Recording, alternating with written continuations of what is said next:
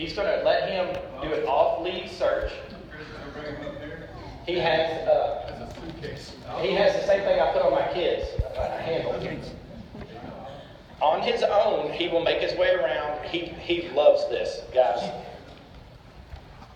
And if this is Chris Cox, one of our handlers. He'll be working here in Baldwin County.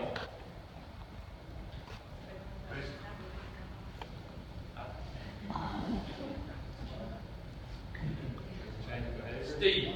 Good boy. All right, what you saw was the initial change of behavior. He starts getting it. You'll see him circle, and then we have what they call a passive response. He sits. An aggressive response, such as clawing, is not conducive to jail code. So we've opted for the passive. So this is just Good boy. Yeah. snapper blades and ice, and this would be what the dogs are used to finding is this would be in depth, or all that would be compartments holding the boats, underneath the beds, on decks, in the engine rooms. This type of thing. This is the end of their formalized training. We will now begin some operational activity. They've been working for 2 months. The dogs, they figured the game out pretty quickly. It's a game to them. They get their reward, which is the ball. We probably had more trouble with the people. I know that's a shock, but it's new to them too. They are new handlers.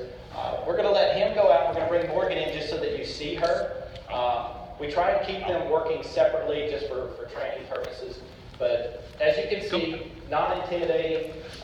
We don't want to scare people. The dog does not take us where we can't legally go already. It just speeds up the process. When your boat comes to the dock, if there are 2 of us and I say, ma'am, sir, can I check your license? By the time I finish that, he has probably done searching 99% of the boats that we have, center console types, less than 40 feet. They can search charter type boats which have cabins and engine rooms. They've located items in those type boats. This is Lena Phillips, and this is Morgan. She's the English Springer. And see, she is working. That's what she does. That's why she's a terrible house pet. We don't generally let people pet them and carry them on because they're not pets, they're tools. Yes. She searches from the minute, and the dogs are smart. They realize when the officers put on their uniforms that it's time to go. And so we're looking forward to putting this program together. It is not a secret weapon. It's not something that we have put out there to say, I'm just going to sneak up on people and catch bad guys. The public relations aspect of this is tremendous.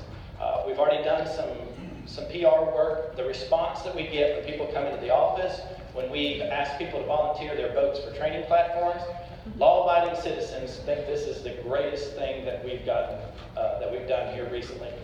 They want to level the playing field. They want the bad guys to be caught. And I want a generally law-abiding citizen to take into account, you know what? I said I was going to have our logo as Alabama has a dang dog, because I want that to cross their mind when they're working on that Filet release program to say, you know, Alabama has a dog. The potential that I'm going to get caught just increased dramatically. So that's the purpose of these tools. Other states do have them. It's not a totally new project, but it is fairly new. Florida Wildlife Commission gave me a little bit of assistance with some background work. Texas has a little bit of a program. Minnesota, believe it or not, they're just coming off their primary season, which is ice fishing. They discovered a problem they didn't know they had. When they were fishing on the ice and you go check the little ice house, everybody's got their limit.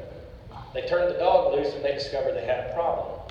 It just so happens fish are well preserved in the snow and ice out on there, and the dog, they load up.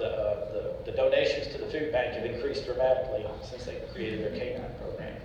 I won't hold you up any longer. I just wanted to show you. I want you to take this back to your constituents and say, this is the reason we're doing this. Is not necessarily to catch bad guys, it's to educate people that we have laws for a reason, and that I want you to follow those. We will work through this process here to make changes, and this is part of what keeps us all on a level playing field. We will be here. The dogs will be outside. We can't pet them and do that kind of stuff, but you can come ask questions. Bart will be here if anybody has any technical questions. I just know that they're pretty dogs and that they work very hard. It's up to you guys if you want me to answer a few questions before I leave. Yes, sir. The dog is able to find filets of any fish? Right But we consider the full capability of the dogs as classified. And the dogs are very dynamic. They can find a multitude of things. We will limit the numbers of scent pictures just to help with the confusion. But for now, I won't tell you everything that they can do. That's fine. I just wanted to know if it's all fish or you have just specific fish. They can tell the difference between species, and they can tell the difference between a carcass that's laying on the boat. And we've desensitized them to like an ice chest. We're looking in the ice chest. You're telling me, Scott, I went and caught fish. They're in here. The dog is kind of desensitized to that. They go to the areas where you don't normally keep fish. And they're very, very intelligent. The little Springer, Morgan, she remembers every place on every boat she has searched. So if she goes back to a boat, she will go to the last place she found something. She's probably searched 50 or 60 boats. So that's a training thing for us as we work through that. They have great memories. Yes, sir. Thank you, Scott. Good job. And I'm grateful that you pursued this.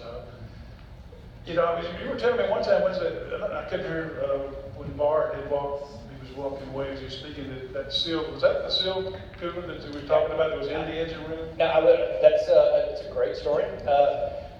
I watched some of the training. I'm by no means a handler. I snuck outside and watched.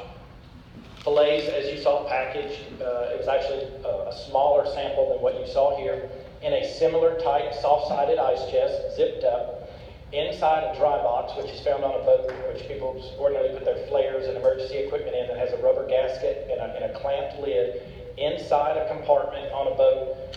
And when I put the dog on the boat, I'm not a trained handler, but I saw his little tail wag a little bit and I changed in behavior. He did not alert, but he made a change in behavior. The handler then recognizes the change in behavior and says he detects something. They open a lid of a compartment and then he picked it up. It just tells us to go further into the search. They're trained to alert at a certain level. And so yes, inside of basically 4 layers, he was able to detect the fillets.